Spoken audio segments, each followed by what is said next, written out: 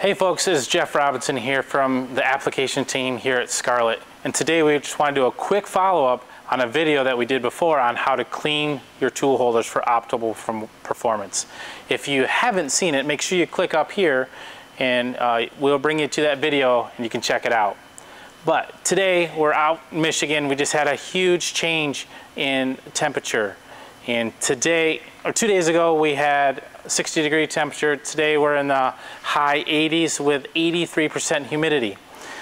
And what's happening here is we are getting condensation on these tools due to the humidity.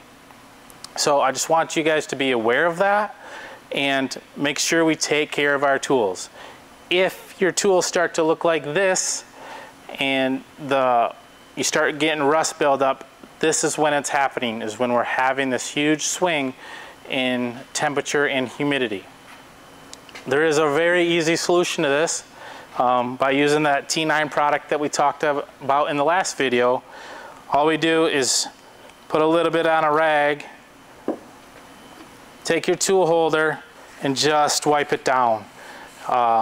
It's hard to see and to get on camera, but there is an actual small layer of moisture on the tool holder due to condensation.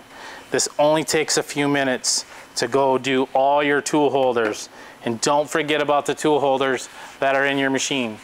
Those are the ones that are most susceptible. They got a little dust on them. They've been used a lot. Go ahead and just take a few moments to wipe them down at the end of your shift or at the beginning of your shift, whatever it may be. But take the time to maintain these tool holders for optimal performance. You have a big investment in it, and keep them nice. For future videos, make sure you like and subscribe our videos and our channel, and let us know if there's other things you want to learn about. Reach out to us. We'd love to teach you how to do it. Thank you guys. Have a great day.